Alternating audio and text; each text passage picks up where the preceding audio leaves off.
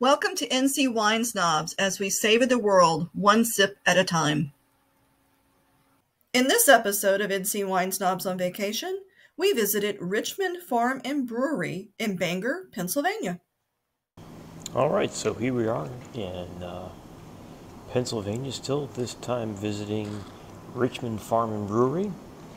And so fun fact, in addition to doing beer this time around, they've actually also make their own birch beer and their own root beer.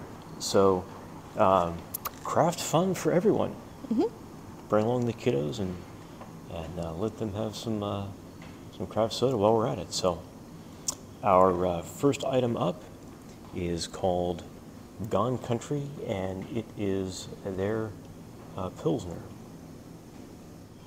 Nice amber color. Clean, light, no funky flavors. A little malty. There's kind of bready toast nose to it. Yeah, some biscuity kind of flavors in there too. That's nicely balanced too. I don't get much in the way of hop. There's just enough in there to keep it nice and balanced. But it is not going to be hop forward by any stretch. And we really wouldn't expect that for a Pilsner anyway. Not sure that's a jump off the lawnmower and drink it. I think this is more of a sit down and have it with a meal. Good pizza beer. Yeah, definitely, absolutely, and gone. So Gone Country It's gone. All right, so next up is Cowtail Brown Ale. It is definitely brown. Has a little bit of a head on it. Smells nutty. Kind of like pecans that you've thrown in a skillet to kind of toast up. A little bit of creaminess. A little sweetness. And then it's just nutty. Toasted pecans for sure. Yeah, malty. You get a little bit of that dark brown sugar, burnt sugar, dark caramel, toffee kind of going on. If you like a nut brown ale, this is a good one. I have to say, when I saw it on the menu, I was very much drawn to it because I like my brown ales. So the next we're going to try is their Frosted Citrus Wheat Ale. Wait till I read the description to you. Okay. Hazy wheat ale made with frosted mini wheats. So looking at it, go. It looks like Country Time lemonade. Yeah. But it's probably not. They're not sponsoring us. Sweetness and citrus on the nose. Maybe a little bit of funk on the nose too, which is kind of interesting. Well, it's not the only place the funk is. All right, well, let me start off by saying it in no way, shape, manner, or form tastes like frosted mini wheats. But it does have an underlying cereal flavor to it. There's a bright citrusy, and maybe a little bit of lime, maybe? A squeeze of lime would kind of bring out flavors. Yeah. You kind of get the brightness of the citrus without the juiciness of it. It's like you're expecting it to turn sweet and it doesn't. I'd say some lime, maybe some tangerine. But unsweet tangerine. A little bit of funk in there too. Yeah.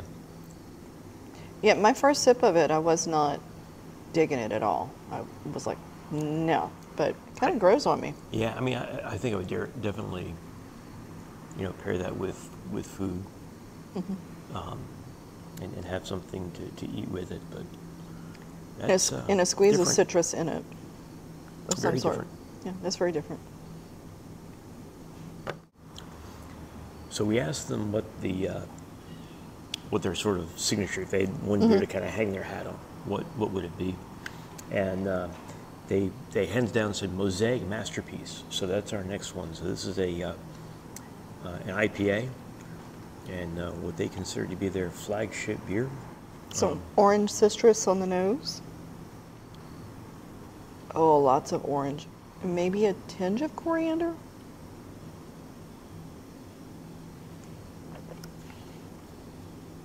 So no haze to that IPA at all. Oh yeah, grapefruit, orange, maybe a little bit of clove on the nose too. That's well That's done. good. That is really good. I can see why they said this was would be their flagship. And it's an IPA without being a very bitter IPA. It's really kind of that citrus forward, and then that middle kind of has that bitter pop. I like that. Yeah, that's a nice solid beer. That's really nice. It's something that would be very easy to drink on its own, or with a meal. Definitely. That would pretty much go with anything, I think.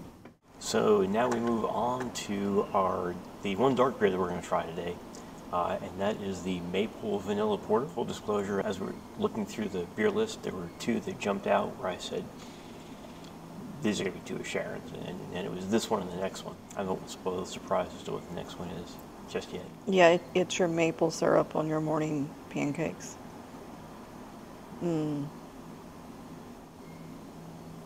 Very roasty, toasty. I'd say coffee bean. It smells more of maple than it tastes, but it has some creaminess to it. Oh, the maple's on the finish. Coffee bean forward, maple finish. Yeah, but in addition to the maple, I get a little bit of kind of toast, kind of caramel, kind of chocolate on the nose. Oh yeah, I'd totally put that in my coffee. Yeah, I mean, you're spot on. Maybe some dark caramel, dark toffee type flavors in there as well. Yeah, maybe even a little molasses. Yeah, a little bit of sweet, a little bit of bitter. Do you get the vanilla? A little bit, yeah. Okay. Again, on the finish with that maple. So far, all of them have been really wonderful. The one that I was just not so sure of was that frosted citrus. All right, and now on to our sixth and final of the beers. This is the strawberry sour. Again, this is one that as soon as I saw it on the menu, that's going to be one of Sharon's picks. Definitely strawberry. And maybe peach. It's not straight strawberry. Oh my, that's sour. Now that's the first sip, and in reality, we've been eating some quesadilla, chicken quesadilla in between the beers. So we really need more than one sip to kind of cleanse the palate and really figure out what it tastes like. And no, that's not an excuse for me to have more beer. Okay, second sip, I get more strawberry and some sweetness. Third sip, I like it. Yeah, I see what you mean about the strawberry and the peach. Yeah. Yeah, the first sip for me seemed a lot more sour. And by the time I got to the third one, there's a nice sweetness there too. It's not straight sour, it's not straight pucker up. I mean, it's not an in-your-face strawberry flavor. There's definitely more strawberry, more peach on the aroma than in the taste, but it's there, and it lingers. I mean, it's hanging out in the background. Yeah, that's another good one. This actually, I think this could stand up on its own. It would be something you could sit down and sip. And that's it. 2 non-alcoholic brews and 6 beers. Now, their menu is a lot more extensive than that, and we were being selective because we are being responsible in how we drink. And in terms of the root beer and the birch, both are also very good. I mean, the root beer is not going to be confused for any commercial brand of root beer by any means, but it's got some good balance of flavors. Not particularly strong in terms of the root beer flavors, but it's definitely there.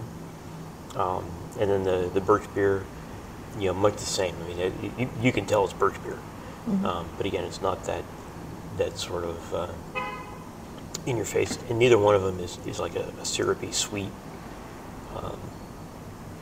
kind of soda either. They're both really, really well done. And so Yeah. And for those of you who like your root beer with a kick, an adult kick, please stay tuned for our review of Nomad Distilling, where we had a root beer flavored alcoholic beverage. It reminded us both of Dad's root beer without the carbonation, but the flavor was completely there. Thanks for watching. If you enjoyed this video, be sure to hit that like button and subscribe to the channel with the notification bell turned on.